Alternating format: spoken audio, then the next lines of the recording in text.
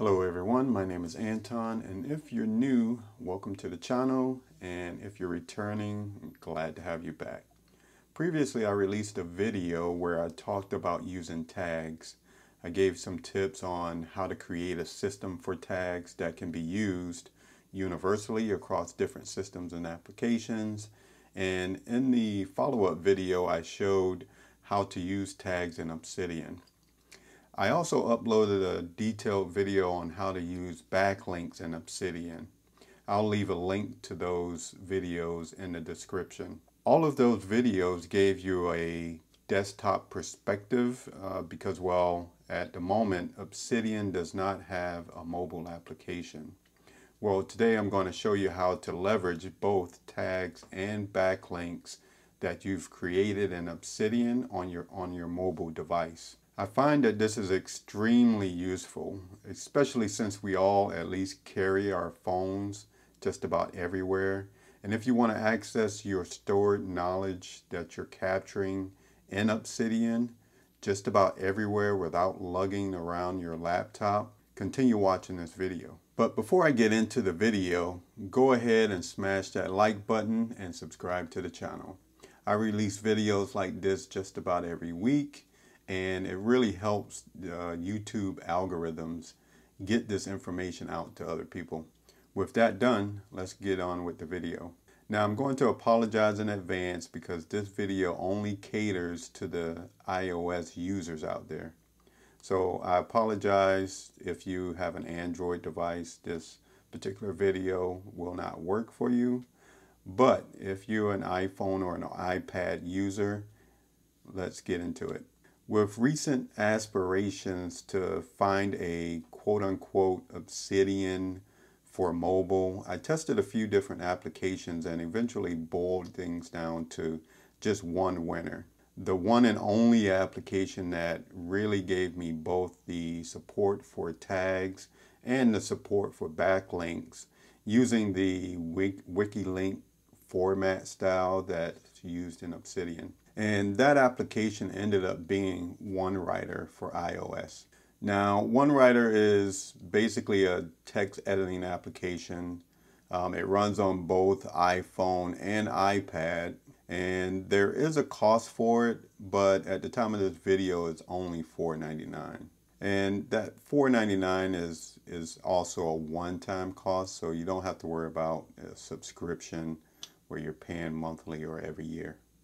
To use this application with your Obsidian Vault, you can use either iCloud or Dropbox. This is how you're going to get your mobile device, your phone or your iPad tablet to have access to the Obsidian Vault, because right now Obsidian is just a desktop application that manages files locally on your particular desktop or laptop.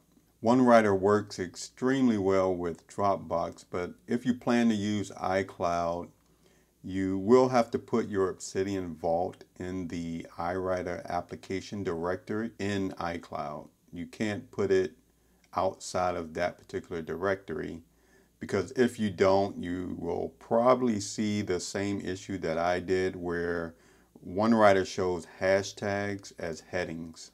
Now, hopefully they've fix this issue or bug sometime soon, but as long as you're putting the folders in the right place, if you're using iCloud, you should not have any problems. And if you use Dropbox, I have not found any issues with Dropbox. So my Obsidian Vault is already on Dropbox. It's already syncing to my different mobile devices, the iPhone and my iPad. So let's go ahead and move over to the device and show this working on the iPhone.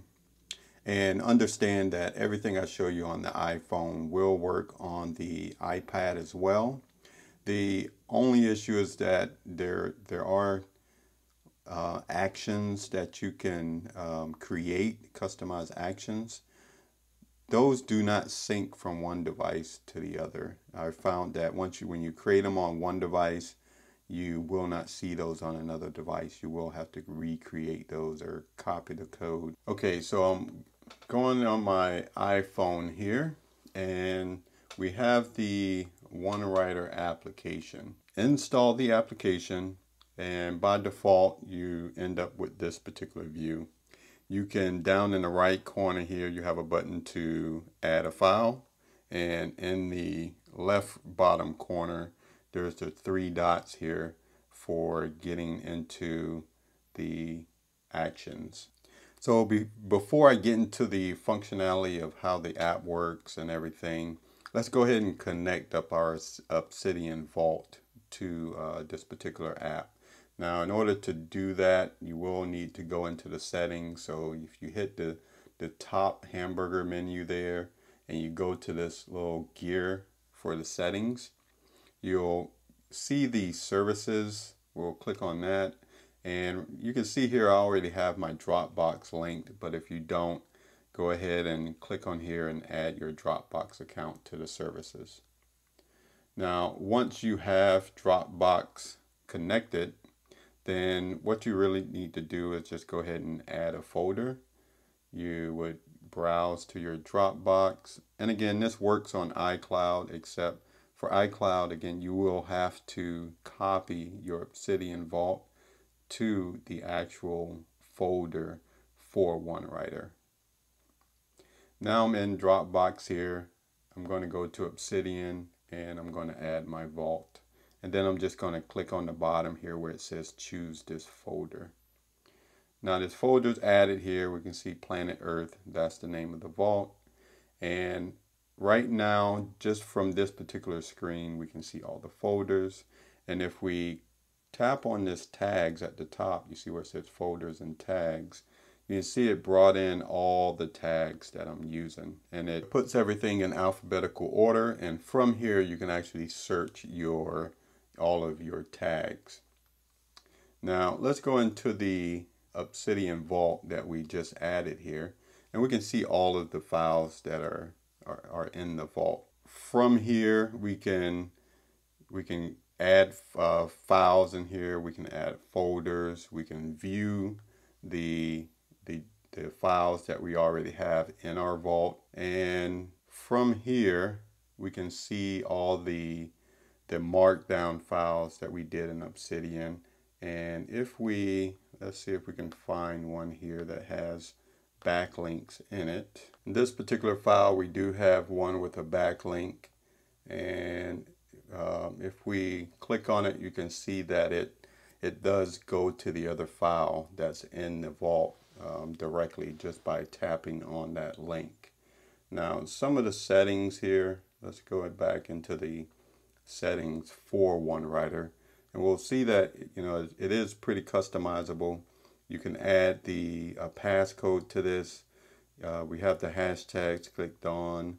New file on startup. You have options down at the bottom here to change the default name and the default extension.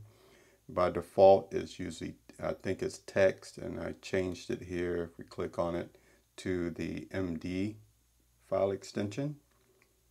And also you could change the default folder when you create a new file to your vault at that point as well, and choose folder. And we can see how that shows up. We go back to settings, we go into editor. We can also see that there's some things you can change in here, like the characters for bold and italic. You can change those to either have the double asterisk or the underscore, whichever you prefer. The same thing with the italics as well. There's also some other settings in here. I won't go through every one of them, but you can kind of customize the settings here to your liking. You can even change the theme of the application to be light or dark, or just have it match whatever the system settings are. Okay, so if we go outside of this particular folder here, one additional thing here that you can do with this OneWriter app is if you tap the 3 dots at the bottom here, you do get these actions. So the default ones here are the typical, you can share, copy, print, and these particular options that you would typically get for a file out of the box. but you can also add custom ones here. And this new action at the bottom is a custom one that I put in here for adding a template into the file. So if we go and look at this here, now you can use JavaScript. This is what they support right now for this particular these actions. And if you know JavaScript, you can use JavaScript to kind of create these custom actions that'll do things automatically for you. So in this particular one here, you can see that I'm grabbing the date, and then I'm also putting in, you know, if you watch the other videos, I do this who, what, when, where, and status properties that I assign tags to. So that's what I'm doing here.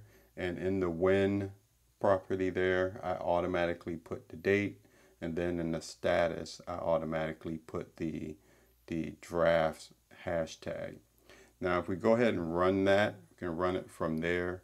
We can see that it adds the actual text that I had in that action where the cursor was. Now, typically I would run this after creating a file. But in this case here, we already had some text in there, and I had the cursor behind here, so that's where it put the text. So having this functionality is very useful. You can do different things with it. In this case, again, I'm just showing a simple use case of adding text to your note and giving it somewhat of a template type style here. So you can do whatever you want with the actions. You just need to know how to use JavaScript. Now, if we go to the default guide that they have here, you can see we're in preview mode, but if we go ahead and click out of there, you can see that it does support the markdown language here. And here are all the things here in the guide that kind of just demonstrates how to use the markdown formatting. It does support the wiki link formatted backlinks like you would have in Obsidian. So everything pretty much that you can do from a tagging and backlink perspective, you can come into this application and still get the that same functionality. Now, this is not an Obsidian replacement.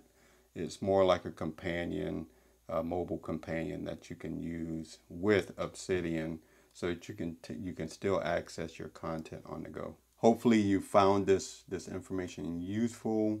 My name is Anton. If you liked the video, go ahead and give it a like, subscribe to the channel, and until the next time, have a good day.